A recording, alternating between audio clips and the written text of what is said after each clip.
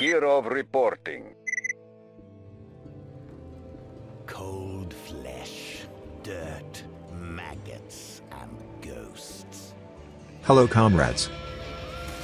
So, 3.24 is almost there. And this league kinda looks like new expansion, in terms of new endgame content. Tons of new bosses. New tier 17 maps. New way to summon uber bosses. Huge Atlas tree changes. Scarab revamp. Multiple copies of the Atlas trees. So much cool, and excitement changes. So what about the new mechanic? And to be honest, this new crafting system looks super clunky. Maybe we don't know something, we'll see. Also, nerfs. We live in a new reality, where GGG nerf Rage Cleave, but Lightning Arrow is untouched. They even managed to nerf left click, now we have to use additional support gem to automate our Guardian skills, or War Cries. Immutable Force plus Blood Notch. Dead. Tornado Shot, gutted, and some other broken stuff was nerfed, like Penance Brand of Dissipation. But what was not broken, is Volatile Dead, but GGG nerf it anyway. Now after we reach maximum number of orbs, it just disappear, instead of exploding. Guess it was necessary. Overall, new content looks cool, patch notes is bad, and D4 is dead. And by the way, follow my Twitch channel, because I might start streaming soon. Well, enough with the whining and useless information, let's get to the point of the video. Probably if you can read, you know what it's going to be. Slayer, Rakiata'S Dance, Flicker Strike. So yeah, it's finally time to test this weapon. Rakiata'S Dance, a unique two-handed sword, that invert enemy elemental resistances. Basically, it's free 100% penetration against pinnacle bosses, and 80 against map bosses.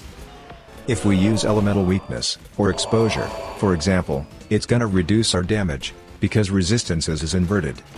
But, we can still use damage penetrate stuff.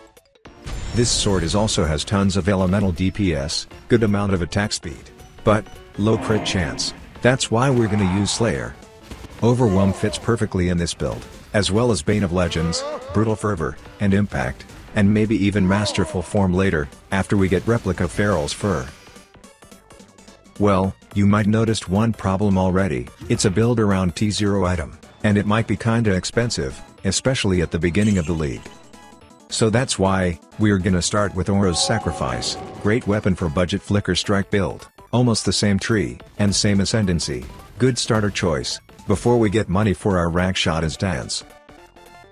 Starter items, as always, Dark Ray Vectors, Belt of Deceiver, Yoke of Suffering, Devoto's Devotion, and other useful uniques.